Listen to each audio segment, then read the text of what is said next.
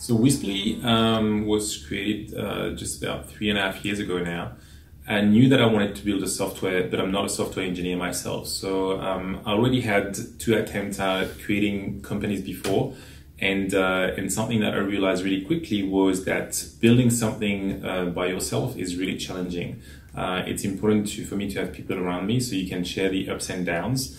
And so when I started Whispli, the first thing I was looking for is someone that could kind of guide me, help me, be there alongside me, but that also knew about the tech world. And so that's how I got into my first co-founder, and his name is Matt Brown. And Matt introduced us to the third co-founder, and that's Richard Ross, who used to work for CBA, a large bank here in Australia.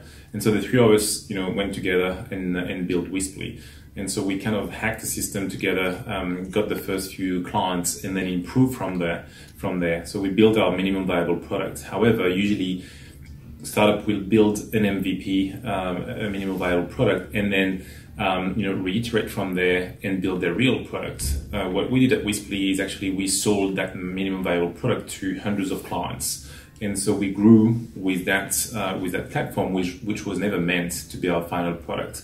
The good thing about that is we learned a lot about what needed to be built into the platform. We added a lot of features, and most clients were really happy with what they were getting. But in our mind, we knew that we had to shift into a new technology stack and to really build something robust from which we could build from. And so 12 months ago, we actually put 90% of our resources into building the new iteration of Whispli, which has been released in August of this year. This is the product that we're taking into the future. We're lucky enough that we were profitable fairly quickly with the organization, which allowed us to put more resource into the product.